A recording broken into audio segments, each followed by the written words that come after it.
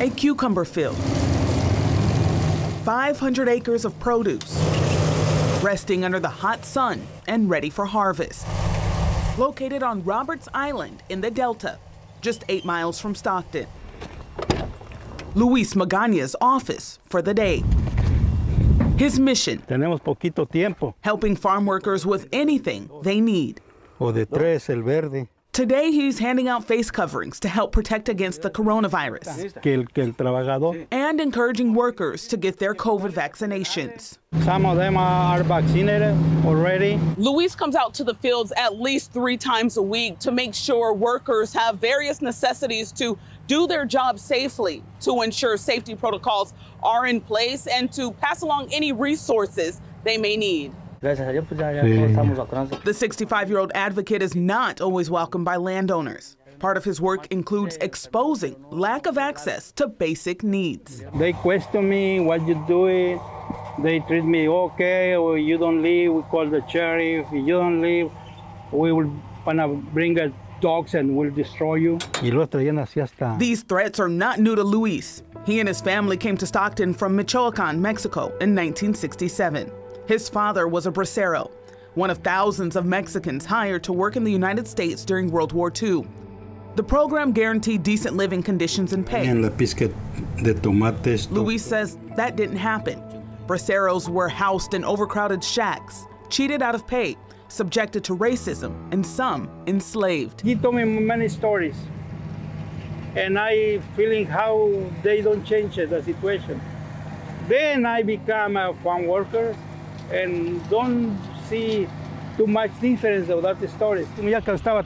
Following in his father's footsteps, for 30 years, Luis picked and planted in the San Joaquin Valley. Luis says decades later, it's the same fight. But now we have issues in the community, racism, discrimination, lack of opportunities to study our kids. Issues have only gotten worse during the pandemic. That treated like slavery to many people, that don't are respected to the people, don't say you are a good worker, you produce for us, don't recognize to the society. That becoming early or the low payments or the lack of safety in the fields. Who cares? Nobody cares. While working in the fields, he organized numerous strikes that he said led to increased pay. Luis tells me about some of the problems and challenges workers face today. They bring water, but limit the time to get the water. People can have an accident in these machines. The other day, 2 weeks ago, in tomato machine, young farm workers, 20 years, have an accident. He says the work can also be deadly. Very often, now it's much more common, but they said, what happened to Juan, to Maria? Oh, they have a stroke. No one truly knows how many people have lost their lives working in these fields. According to Luis, deaths, even injuries, often go unreported by landowners. Pero se acabó ya. Because of that, he educates workers on the importance of knowing their rights. My concern is the safety, because there's a lot of people who get accidents. There's people who injure in the fields, and they don't report to Cal OSHA or to workers' camp. Just reported a few. And they don't know that has to be reported. So I try to change that culture, that report it, not just for you, for all the working workers.